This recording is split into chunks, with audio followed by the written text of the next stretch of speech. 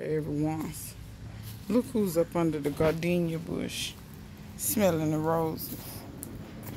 Felix, sir, it is not break time. I mean, you just out here under the fragrance of the gardenia bush.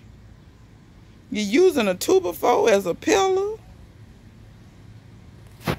Y'all, I was going to throw that box away. Then I found him in it. That box blew in from off the street. Don't even ask me why people just throw garbage out in the road. But that ain't what this video is about. So I wanted to show y'all this. Can y'all see in there? Can y'all see how the pomegranates is starting to leaf out? So I put a bag over this to make a much more humid environment. And that seems to make that leaf out so much better. I also put a bag over these that didn't have a bag. Y'all see these got more leaves than them.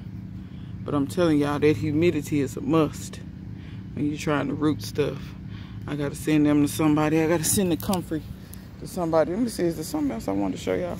Yeah, so if you get cuttings when you're trying to get them to leaf out, if at all possible, put a bag of some sort over them. It will aid in your stuff rooting. Let's see, what else did I want to show y'all? There's something. Oh, how to collect these lettuce seeds. So, S. Gathers collected some lettuce seeds, and I had never collected any before. That Mini Cooper would sound like it's on its last leg. Anyway, but I did notice the other day when I came out here, they had all these little fuzzy things on them. So if y'all know anything about these, this is so that they blow away in the wind. So if you grab all those little fuzzy things and pull them. Okay, well that worked yesterday. Okay, grab the fuzzies. He did say it worked better with two hands, but y'all can see all the little black things that come off. Those are the seeds. When you get these seeds, they don't have the fuzzy stuff. They just have the seeds. And I'm not going to pull too many of these because I actually just need to get a container. Like he said, it's better with two hands. But you can see the seeds. So when you see the fuzzy stuff, your seeds are ready. Let me see if I can grab this. There we go. See, you can just pull them out. But like I said, I'm not going to grab too many of these because I'm going to drop half of them. But I wanted to show y'all that. Honeybees are back. I hadn't seen any honeybees in a while. And I actually saw flies on these carrots. So if anybody ever thinks that flies that aren't pollinators, they are. Gnats love to pollinate these things too. But one day I'll catch the flies out here. But it's good to actually see the honeybees back a little. Haven't been seeing them at all. I got a lot of stuff that's going to come out of here. This lettuce is going to come out when it's done. These are going to come out when they're done. The kohlrabi is going to come out. Oh, I wanted to show y'all my little garlic harvest. So I harvested all this garlic. Plus this head, the top of it broke off. But it's not the hugest garlic in the world, but really nice garlic. That black cherry, baby. The black cherry and the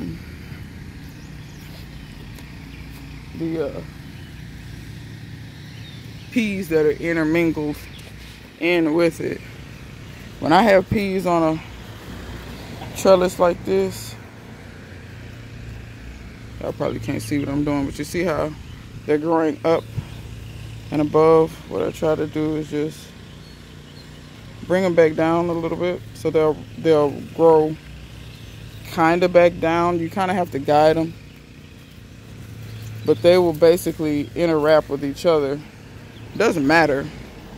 They're still gonna make peas regardless, but I try to keep them from growing out of the cage too much and then intertwining with each other.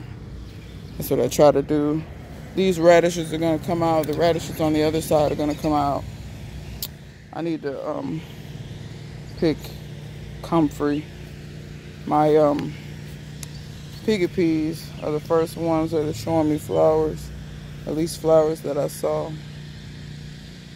There's another one. There's a lot of them in here. There you go. Look down in there. And you can see right here. This just fell off. I don't know if they got pollinated or not. That one just came off. But yeah, so the piggy peas is making peas. So soon we'll be able to see what's up with that. These are Everglades.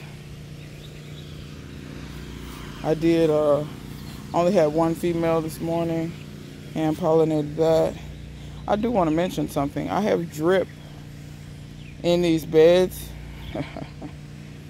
But I'm gonna tell you what happens. When you turn it on, the first beds closest to the hose get more water than these down here. So you have to turn those off. Well, what I want to do is the bed, each pair of beds, I want to put a little switch where I can turn them off. So I can turn off the front, like I can turn off all of them except for this one. And then I can turn this one off, turn this on. Turn each one off, on and off, so that I know each bed is getting water. Because the first time I did this, those were getting water up here, but these weren't. Not really, they weren't getting nearly enough. So I wanted to put an end to that. There's a carrot. I've been picking off these carrots like slowly but surely. Just kind of here and there. They aren't the biggest carrots in the world, but they're okay. They'll eat. You gotta come out. This one had seeds on it, but oh well. I'm not gonna let all of these go to seed.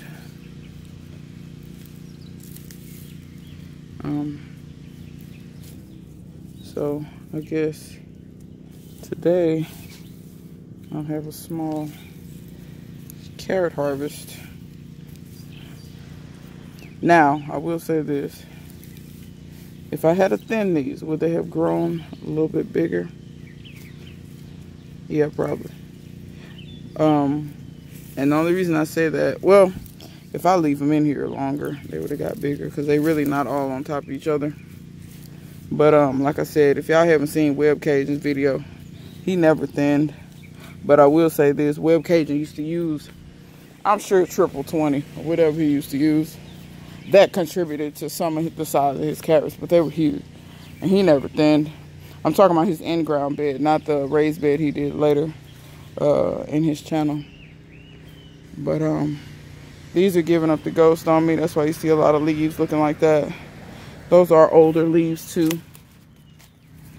And probably what I'm gonna do is just, I'm just gonna break them off.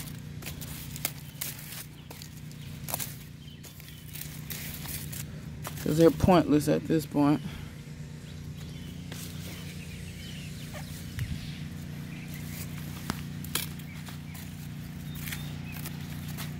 But yeah, all that's going to be fertilizer, so I'll pick all those up. This is just kind of what I do when I go through here.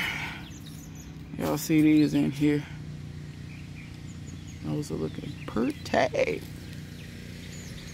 Got some more right here, and some up there. Y'all know me. I don't sucker anything. I haven't taken any suckers off. I haven't taken any of that stuff off. This stuff has blooms. I think this one it did. See the tiny tomato there? That one took. It's continuing to bloom. Here's another one down in here. There's another one on the other side. Actually, look at that. There's a whole little cluster there. And some still blooming on the end. So, still stuff to find. These radishes are going to come out very, very, very soon. Matter of fact, they're probably going to come out today. And I'm gonna let those dry. And then that bed, I've got some peppers over here. Felix, you out of your Amazon box? Advertising for Amazon. Bezos don't need no more advertisement. But anyway, I got these peppers, which are looking great. And these were just grocery store pepper seeds. I can't remember what they are. I don't know if they're poblanos or what. I can't remember what they are. But I just took them. And I'm going to show y'all my new germination. The way I germinate peppers. And they seem to do better that way. These were all the other ones. So there's God knows how many peppers in there. Those are going to get separated out. I'm not keeping all those. I intend to do a plant sale. That's my intention. To get rid of some stuff and make a couple of bucks. The eggplant. Now look at the eggplant. This isn't eggplant. This is though. I didn't realize this garlic was in here. All of my garlic's giving up the ghost. So I might as well pull it. There's another garlic in here. No, it's not. It's just the top. Okay. Yeah, I got some onions in here too. Got some multiplier onions down in there. But look at these eggplants though. Look at the leaves. I got some okra that finally decided to germinate. I don't know what that's about. The top of that garlic just snapped off. When that stuff happens like that, it is what it is. I don't even care. I'll let it come up next year. It's usually so small, it doesn't really matter. But yeah, these are the rat tails over there. These are the dragon tails. All of them got to come out. Make way for something else. All these kind of browning leaves I'm gonna take off. I'm gonna harvest a bunch of kale and probably give it away. Might sell it. I don't know. I don't know.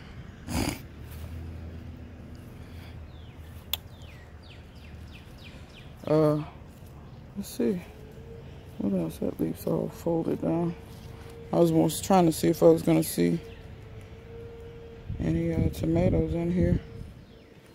I don't see any thus far. They could be hiding from me though. I see a lot of blooms. There's a lot of blooms. But yeah, everything's so tall out here. Piggy peas trying to outgrow the they're trying to outgrow what they're supposed to be. I want them to wrap around. So that's what I'm gonna try to get them to do. This tomato isn't making any blooms yet.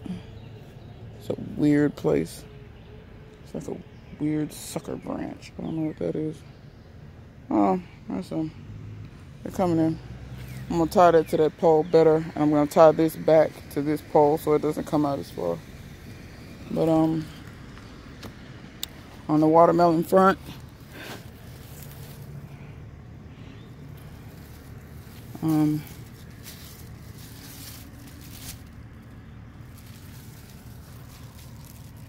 wait. There are watermelons kind of all through here. So I don't know if y'all can see that one. I think there's a slug on the bottom of that one. It's slimy in there. That was gross. You can see those 2, 3, 4 all nested together.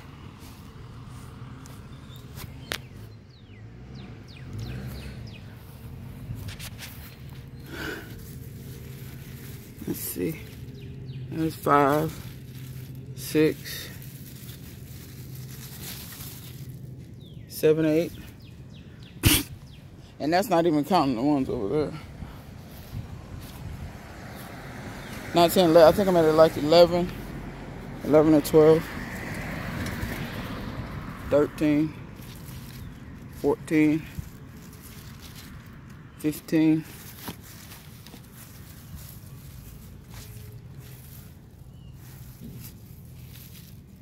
That's gonna be 16.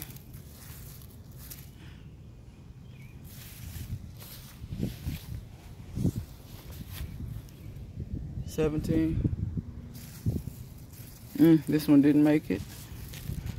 See how that one did? So I'm gonna take that off so it doesn't waste energy on that. Feed your friends. But yeah, I ain't gonna cry over that one melon. I don't know if I had showed y'all this or not. Patty pan. So when Penny sent me these seeds, she told me they were patty pans. So I'm glad to see that was a patty pan. And then, I was happy to have the seeds regardless. There's a nice zucchini there. There's another one getting ready to open up, a female. I got a lot of males. I got a lot of males today. I might cook those male blossoms. You look in here. This is a ginormous one. And then if you look, there's one. There's another one. And there are more females coming on. The plants look amazing. She told me hers didn't have much pest problem. I don't want to jinx myself. I'm just going to tell you what she told me. Y'all look at them and tell me, y'all see any pests? I am freaking shocked so far. But I'm going to stay on it because I can't with them freaking squash bugs. Look at that gooseberries. Once again, my eggplants. Y'all notice I skipped over my amaranth that was all ate up. I will say this, y'all. If you growing eggplants or something, grow some amaranth. It'll keep the flea beetles off of them. That's for sure. Because my amaranth is 8 all the way down. I got some seeds left, but I'm not finna replant amaranth. I would rather have Jamaican sorrel. I would rather have that. I hope it's not gonna bite me in the butt. I'm gonna start I should have been started my Jamaican sorrel seeds, but it's hot enough and it grows fast enough. I think I'm gonna plant it in the spot where the amaranth is. But what I am finna do is harvest me some blueberries. Every day I come over here and harvest blueberries. See, I'm envious of J3GS Farms now because he got all them bushes. And he won't give a sister not now bush. Like, J3GS Farms, can you send me like 4 bushes? Not cuttings, I want the whole bush now. I'm greedy like that. The whole bush. What? Ooh, I'm telling you, blueberries out the store is garbage. Straight garbage. These ones you grow is so much better. Them ones in the store don't have no taste. They taste like slightly sweet water. But can y'all see? Is my shot in the way? Y'all see I got a couple of blackberries. Act like they ready. When you get blackberries, I'm telling you now, you almost want them to fall apart in your hand. These probably gonna be a little tart on me, but you almost want them to fall apart in your hand when you go to pick them. And they should come off the bush with no resistance at all. Those are okay. They're still a little tart though. I'm gonna speed it up. I'm at 20 minutes and I'm sweating. But yeah, your blackberries, wait till they get all the way ripe if you want them to taste the best. But I'm just greedy and can't wait. I'm always eating them like a day or 2 early. I got a lot of poke salad. I think I'm gonna show y'all how to cook that. Oh, so y'all know this my new little. Don't mind these buckets, y'all. I just got all this in the ground a day or 2 ago, maybe 3 days ago. Then it rained and stuff, but y'all see I got my steaks. I ain't got them tied to the steaks yet, and I wanted to share this. I don't know if I said it in a previous video or not, but look at that. I already got a ground cherry, and it's other flowers on here. This is my other little grand cherry. Still doing good. But I'm excited about that. I'm gonna plant some other stuff in there with those tree collards. I may have cuttings sooner than I think on some of them. Some of them branched off pretty good. See, when you got a plant that'll branch for you like that, you can get some pretty good cuttings. You know, you want a couple of nodes and stuff on there so that when people try to root them and have a couple of places for the roots to grow out. These are bananas. They're looking good still. Just been feeding them all kind of compost and scraps and food scraps and stuff like that. These are the tomatoes I think I showed y'all before. They're growing exponentially, and there is turmeric in there. I'm gonna fill these up. My turmeric is going in those big containers. Then I think I got one more I'm gonna put ginger in. Down here, I got a couple of 2 or 3 tomatoes in there. I got 2 peppers in there. I know you can't tell it with all the weeds, but they just came up. And those are leeks. I got a place for those. I just have not planted them as of yet.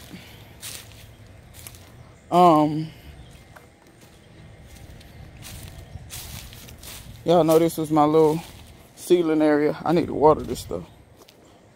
But it's doing okay. We got a little rain yesterday.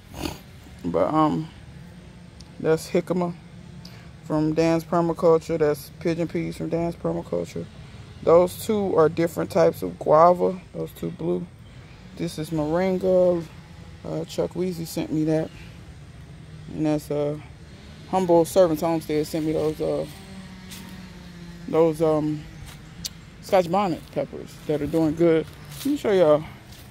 Once I put the top down on these, I'm gonna be honest, if you want to germinate peppers, that's probably the best way to germinate them. Put them in something to where you can shut the top down and it makes like a mini greenhouse. Don't worry about all this other stuff, that's purslane. But all of these are Scotch bonnets. 1, 2, 3, 4, 5, 6. I forget how many seeds I planted. I planted about half the seeds they sent me. But the vast majority of them came up. I'll be honest, I think some of the seeds just didn't come up. I put them in the soil. It's still too cold outside. They really probably didn't germinate. And some of them probably rotted. That's my fault. But you see, even with my mishap, the seeds still came up. So, you know, you don't have to be flawless in the garden. You just have to be persistent. Y'all see the potatoes and stuff doing good. Pepper grass didn't do too good. Pepper grass wants full sun. I know that from now on. Because I don't even think that's going to go to seed for me. So I think I'm going to have to start over and buy seeds again. We'll go back here to my little herb thingy. And I got a bunch of stuff that germinated. Like I said, I don't remember what I planted where. I know that's basil. Anybody knows basil? I don't know what this is. I don't know what that is. I got some more stuff germinating right there. I don't know what that is. But I planted a bunch of stuff in there. And it looked like a bunch of it's either not going to germinate or going to take forever to germinate or whatever. Whatever. You know. Wins and losses. Take the good with the bad. Let me see. What else, y'all? I've been using my worm tea on my little stuff back here. That's my air potatoes, y'all. So you see what I mean? If you give these things something to climb, they will climb it. They haven't started making the aerial potatoes yet. But if you give them something to climb, they will climb. I've been giving worm tea to this stuff back here. Them eggplants, look how big they are compared to the other eggplants I showed y'all. I don't know if it's the worm tea, the location. They actually get less sun back here, guys. And they say eggplants love, love, love the sun. And this is my shade gardens. And they get less sun back here, but man, are they doing better than some of the ones at the front. These are going to seed on me. I can't remember if this was sprouting broccoli or what. I'm thinking that's what it was sprouting broccoli. But I don't care. I'm going to let that go to seed. It's going to come out. I want to try some peppers over here to see how they do. But the last little thing I want to show y'all, first of all, I'm walk through here to show y'all my fig trees are loving. They're loving their new spot. I don't remember my fig trees ever having this many figs on them. I mean, like each little spot. It's just like all these figs on every freaking branch. And I want to say this. These LSU Golds came from Nature 9 and the family. My Miss Figgy, I killed it. I won't even lie. It was my fault. He sent me cuttings. I tried one in water, one in dirt. And I'd be doggone it, the one in water was taken. And I didn't pay attention and my cats knocked it over. And it dried out and died. And my other one in dirt did not take. And like I said, now that I know the thing about the humidity thing, I know what to do with cuttings now to be much more successful. But I just want to say thank you to Nature 9 and the family. I still have them LSU Gold. And you can see all that is 1 year's growth. Like it's like 2 inches between all of them. And they are growing like mad. So yeah, those are cuttings that he sent me. So if y'all don't watch Nature 9 and the family, go check out his channel. Go check out S Gathers too. S Gathers need 15 people to get to 1,000. Get my boy to 1,000 because he be giving out that good info. He be giving out so much info on his channel. His channel is overlooked and underrated. And his, you know, y'all should be over there watching S Gathers. I'm gonna put both of their channel links down in the description for y'all, so y'all can go over there and support them brothers. They some bad people. I'm trying to get like Nature 9 and give me some land like he got. He looked like he done went and bought him 25 acres. All he need is a mule. I'll come audition to be the mule if you. Anyway, that's beside the point. Y'all, I've been using worm tea on these citrus, and they're still doing fine. The leaves aren't as dark. This is the new growth. I'm gonna be honest and tell you, I think right now, because we in spring and we kind of in this rainy season, this is getting a bit more water than it would actually like. Y'all remember I told y'all citrus don't like a ton of water. When your citrus starts yellowing up on you, back off on your water and see if that changes anything. A lot of times people are killing citrus thinking they need a ton of water. They don't. If you pay attention to where they grow naturally, they grow easily naturally, Cali and Florida. Like I told y'all before, Southern California, it don't rain like that there. They get a little rain. It's the reason why Tony made that song. If you don't know what song I'm talking about, look it up. And as far as Florida, they have really sandy soil, so their soils don't hold moisture really well. That's why you find growers that grow in Florida, the main thing they focus on is really building the soil and putting a lot of organic matter in the soil because their soils just don't hold water. So therefore, by the soil not holding water, the citrus is not getting a ton of water because all the water is just washing off or, you know, just dissipating basically. It's not sticking around. This is sandy loam, but, you know, we've been getting a lot of rain. So once that stops, I think the color will come back on that. But this one, y'all know, this was my one that was, you know, almost died because of the ice. And when I tell you, it's freaking loving it. Like all of these branches are over 2 feet. That one's like a foot. This one's like 2. If I come over here, this one's like 2 feet. A lot of that is dead in the top. But I'm going to let it do what it wants to do because I've done a scratch test probably like up to here. And it was still green. So I'm going to let it do what it wants for right now before I start just cutting and lopping off stuff. I'm going to let it tell me where it wants to die to. And then I'll start cutting stuff off. And yes, some of those branches are kind of low. It is what it is. I'm going to take what I can get. If I have to support the branches or later cut them, whatever. But right now, I just want this tree to recoup. But y'all remember how it looked after the ice? It dropped all the leaves. It looked completely dead. And this is why I tell people to wait on their trees. I did not start seeing any growth on this tree until almost a month and a half, 2 months after I uncovered this tree. And people will throw their trees away thinking that they dead and they not. If you're doing a scratch test up top and it's green, come back a week later, do it a little lower. Come back another week, do it a little lower. If you keep seeing green unless you not seeing green and it's damn near to the ground or it's below the graft line, okay, you can cancel it. Your rootstock is alive, but the top ain't. And the top is what the fruit that you want. The rootstock is really just a rootstock. A lot of times it'll grow fruit, but it'll just grow. Like a lot of times they graft these oranges, these citruses, they graft them onto what's called a sour apple or whatever, a sour orange. And it's usually, I mean, like I said, it'll make fruit. It's a thorny orange that makes fruit, but the fruit is super, super sour, which is actually good because you can make lemonade out of it and stuff like that. Other Caribbean nations do that. They have sour oranges, and that's why you notice they have a denotation. They'll say a sweet orange or a sour orange. And the sour oranges make good lemonades, limeades, you know, stuff, drinks like that. But yeah, that's pretty much all I wanted to really show y'all. This tree got a peach on it. Got 4 peaches on it. Here's one. I don't have a lot of peaches this year. I'm just ready. I think the peaches are going to be behind time as to when they get ripe, because it's getting close to being peach season and they're not ripe.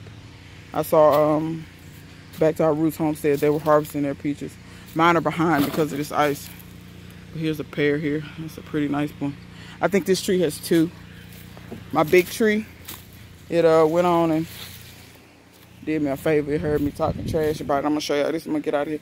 Ooh, 30 minutes. Good Lord. I said I was gonna speed up. Jesus. But y'all know I was over here talking trash, talking about how it wasn't gonna really give me no fruit this year because I had all that fruit last year. Well, there's one. And I saw those 3. Can y'all see those 3? 1, 2, 3. I saw those. But then I came over here and I saw, where's the other one? I saw one somewhere. The sun's in my eyes, y'all. I can't see. I saw another one somewhere, but it's some up here. It's some up there somewhere. But it actually has about 10 of them on here. It's hard to tell when you got all these leaves and stuff. But, and there's some way up there, like 1 or 2. I think I'm gonna let the squirrels get them. I'm not even gonna worry about them. But, you know, I'll take these few little meals I get. And a little poke salad. Little. It's big. Y'all let me know if y'all want to see a poke salad. I'm gonna do it anyway. I don't care if y'all tell me. I'm gonna do it anyway, but those are my pineapples. They're looking alright. But I'm gonna let y'all go. Till next time. See you guys later.